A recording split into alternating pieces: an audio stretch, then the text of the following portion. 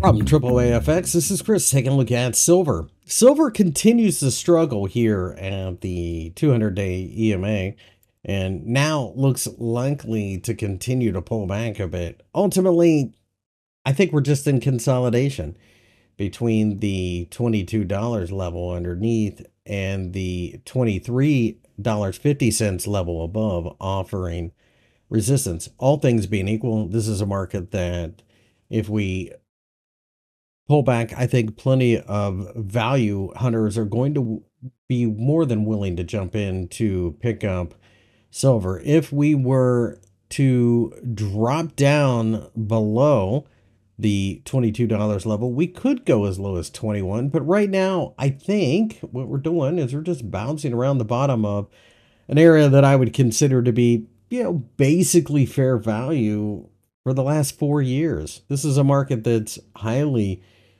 choppy, very manipulated at times. Looking at you, JP Morgan, been fined more than 3 or 4 times for manipulating it near $26.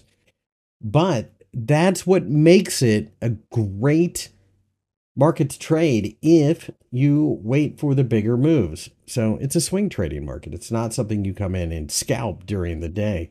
With that being said, $22 offers a value level, and 21 most certainly after that. I'd look for price action down there. It certainly looks like we're going to try to drift towards that area.